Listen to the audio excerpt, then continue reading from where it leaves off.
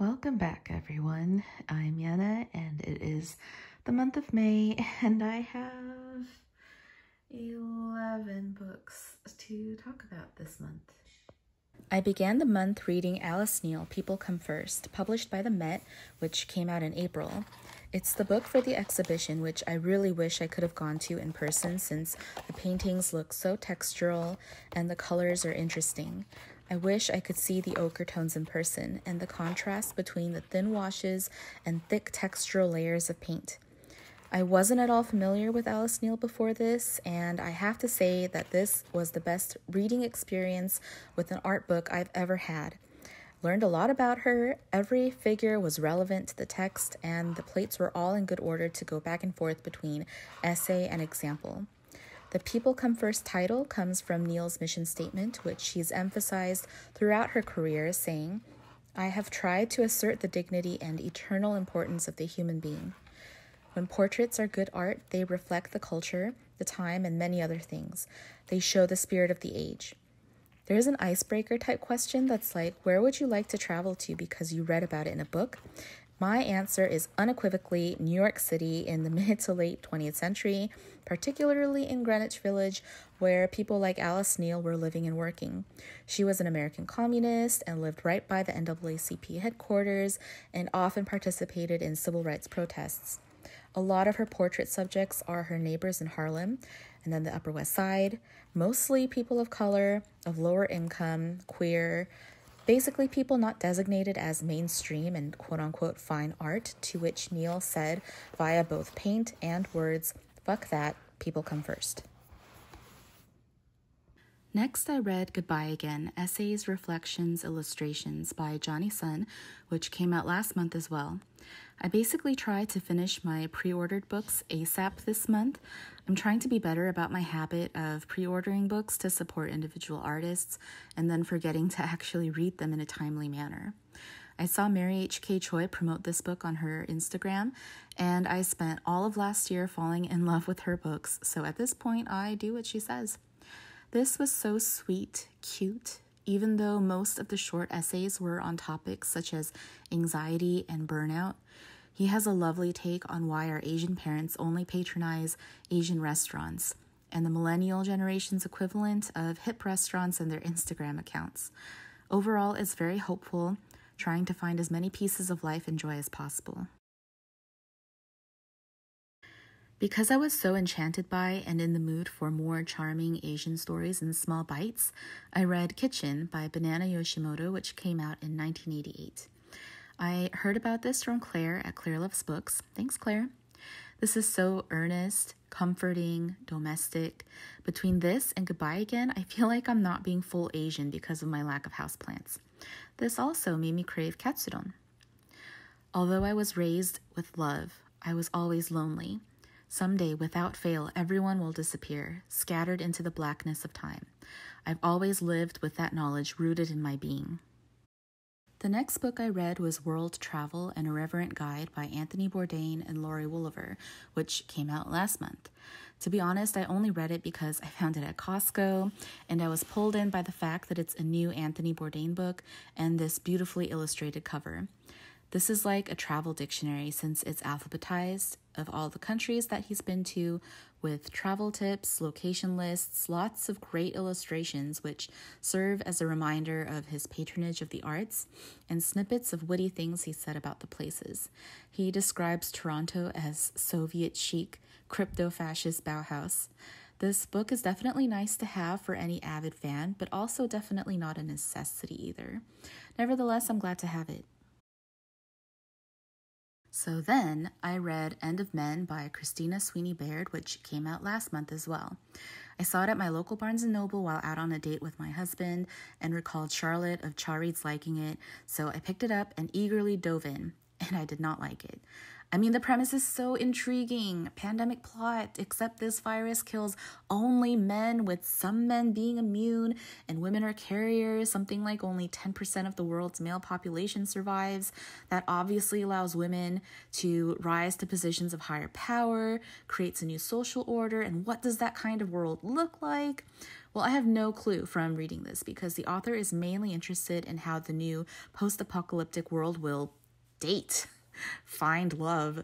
There was a blip of a mention of peace in the Middle East, China being figured out into multi-states, but most of the pages are devoted to figuring out repopulation and everyday white UK people's lives and personal dramas. It was like reading Contagion, the movie, because it was chapters following a lot of individuals and their perspective of life during this world-changing event. Characters ranging from a sociologist, an ER doctor, a virologist, a nanny, a government bureaucrat, a reporter, but everyone sounds laughably like the same person, with the same level of intelligence and mentality and maturity, and they all behave essentially as emotional reactions. There's no science or medicine involved, and this is not meant to be a smart, logical thought experiment whatsoever. It's an easy read that feels manipulative, even though it says at the end that the author wrote this pre-COVID. Very disappointing. Made me a bit irate upon finishing. So I followed that up with Little Joy, Selected Stories by Cecilia Pavon, which came out last month as well. As you can see, I heavily annotated this book. I found this so lovely and interesting. It reminded me, and please forgive me for this analogy, but of Sex and the City's Charlotte York, who can seem simplistic but prove to be lovely and poignant with these thoughts and observations. There's an ode to how much she loves her house. I have a theory that these happy moments gradually build up, unseen, on the walls, forming a kind of sediment of love that transforms spaces and elevates them. Beautiful. And then I read Yearbook by Seth Rogen, which came out this month.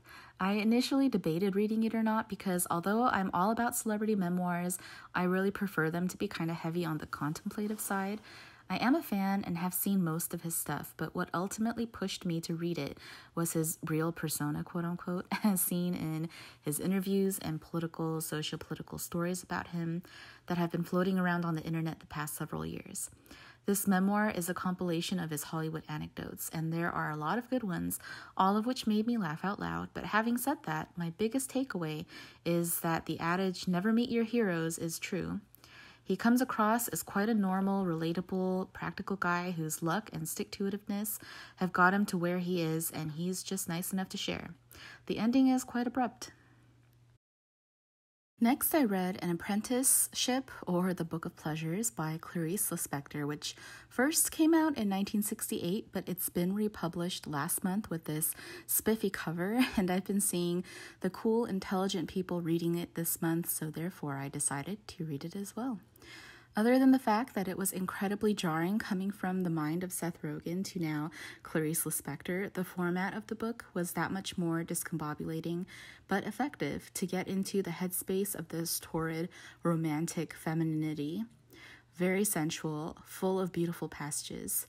She was drinking her coffee and thinking without words, my God, and to say that the night is full and that I'm full of the thick night that is dripping with the perfume of sweet almonds. With me, you'll speak your whole soul, even in silence.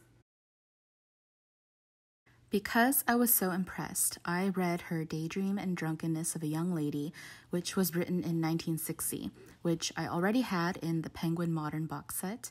And if this had been my first experience of Lispector, I probably wouldn't have continued reading her work.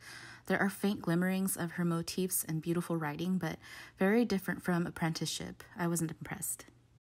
And then I got my second COVID vaccine and took a fun, light, comforting read for the wait, which was none other than Agatha Christie, The Man in the Brown Suit from 1924, and it was very fun indeed.